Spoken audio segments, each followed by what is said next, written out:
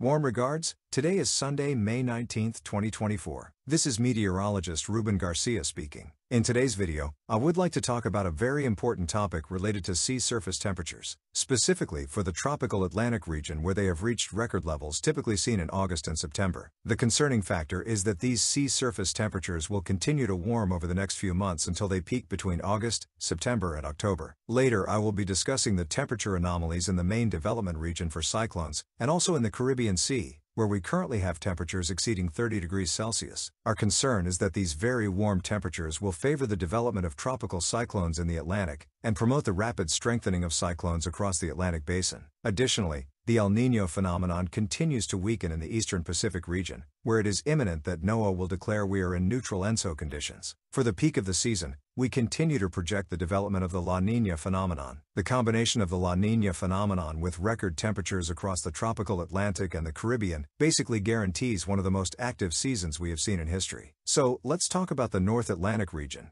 where temperature anomalies continue to reach historic levels. In the latest analysis, we can see that we are already starting to see some areas where sea surface temperatures exceed 3 degrees Celsius above normal for this time of year. Unfortunately, these anomalies are not limited to the tropical Atlantic region. We also see the subtropical Atlantic and the northeastern Atlantic with warmer than usual temperatures. This is correlated with very active seasons. Also, look at the Caribbean Sea and the Gulf of Mexico, with temperatures surpassing 2 to 3 degrees Celsius above normal. In the next graph, you can see that over the past 40 years, we have never had such warm temperatures in the North Atlantic for the month of May. Currently, we are surpassing the historical record set in 2023. It is so impressive that the average temperatures we are recording now are typical for the months of June or July. This graph is for the North Atlantic. If we zoom into the main development region, which covers the area from Africa to the Caribbean, you can see that the situation is much more severe. Currently, we are approaching average temperatures of 28 degrees Celsius. These values are typically recorded during the month of September, so we are talking about temperatures in this zone being 4 months ahead of what is normal. Also, note in red the record from last year. Currently, we are also at extremely high levels for this time of year, significantly breaking last year's record. If the typical warming trend of the waters continues over the next few months, it is very likely that between September and October, the main development region will see average sea surface temperatures reaching between 29 and 30 degrees Celsius, which would be a historic event.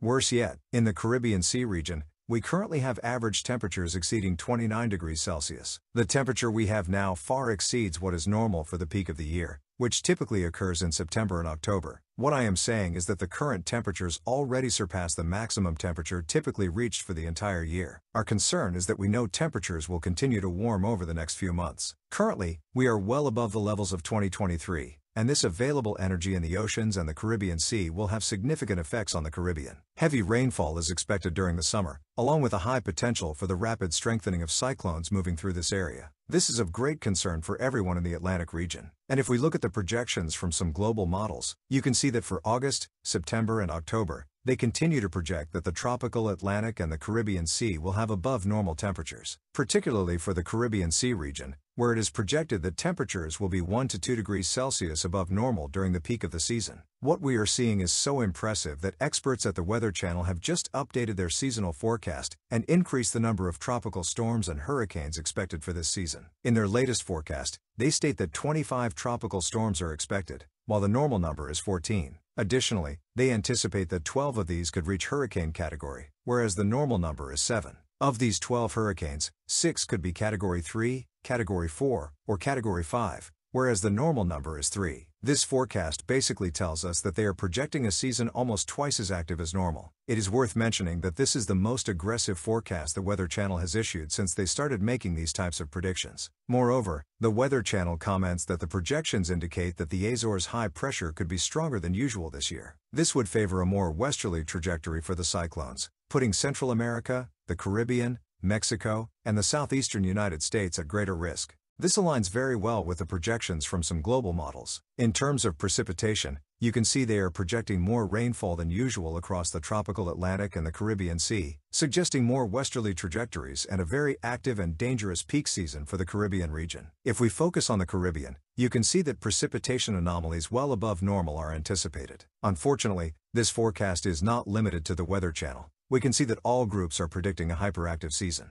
If we analyze all the forecasts issued in 2024, on average, they are projecting 24 tropical storms, 11 hurricanes, and 5 major hurricanes. These are very alarming forecasts. The important thing is that everyone in the Caribbean, Central America, Mexico, and the United States should be preparing for one of the most active seasons in history. Remember that the time to prepare is now. Do not leave preparations for the last minute. You know that here on Hurricane Info, I will remain vigilant to keep you informed. I invite you to subscribe to my channel by clicking the red button below the video that says subscribe. Then click the bell to receive notifications when I record new videos. This week, I will continue recording some videos, especially on May 23rd, when NOAA's official forecast for anticipated cyclone activity in the Atlantic will be published. Until then, see you later.